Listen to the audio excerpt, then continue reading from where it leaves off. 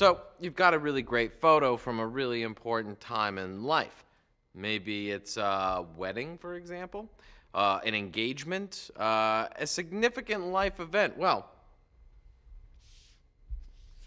how would you like to have this in multiple sizes? That's right. Your Epson can cover all of these sizes for you easily, simply. So, one for over the mantelpiece, one for on the nightstand, but it doesn't stop there. Because using some of the layout packages, you can actually get a variety of different sizes, all the way down to wallet. So you can have something to keep with you while you're on the go. Because remember, being creative does keep us busy now, doesn't it? Let me show you how this works.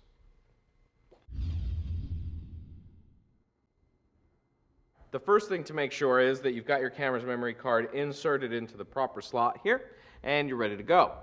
All right. From right here, we can navigate over to Print Photos. Then I press OK, and you can see a range of different options becomes available to us. So if I were to navigate all the way over to here, you can see the photo layout sheets. And this is where I was talking about, where you can get a lot of different sizes on one page.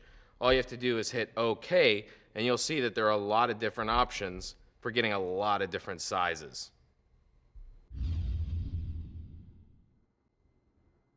All right, let's go back and let's just print out our basic picture. I navigate over here to View and Print Photos, and then I hit OK. Well, we've seen this one. Let's see what else we've got on here. Hey, that looks like a good memory. Let's preserve it for all time. All right, now that I've got that ready to go, I can actually go in here to Menu to see different ways that I can actually adjust the picture before printing.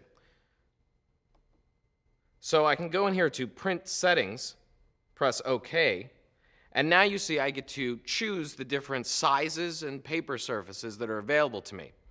I know what I've got in there, and that's 4x6 Premium Glossy. So I'm going to select that. By using the arrow key here, I enter into the different paper sizes available to me. Now I can navigate up to 4x6 and press OK. Paper type, by pressing the right arrow again, that'll take me into there. And I can see it's already on my Premium Glossy, so I press OK. Here I can adjust whether or not I want a border in the borderless menu option. I'm going to go with borderless on this one and leave it on. There's also settings for adjusting the quality, expansion, date, and many others. So feel free to poke around a little bit. You'll love all the results. Now I'm ready to print my photo. So all I have to do is press Start. And we're off and running.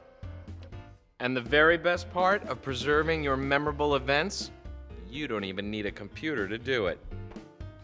What'd I tell you? Just like that, and we're done. Can't get any easier than that. So, now you're getting all your work done, and you're taking care of your precious keepsakes. Those memories that seem to fly by a little too fast these days. Well, now you can hang on to them forever, thanks to your Epson. Epson. Exceed your vision.